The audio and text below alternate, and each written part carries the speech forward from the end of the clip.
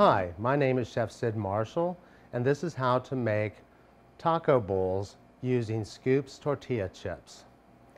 This is a real fun little appetizer that's really easy to do. We're going to start by taking our tortilla chip bowls and adding in a little bit of cooked ground beef, a little bit of salsa, top with some cheddar, and then we're going to put them onto a baking sheet and throw in the oven at 375 for about 5 to 7 minutes. Then we will take and put a little bit of sour cream on top, and there you go. You have a really nice appetizer.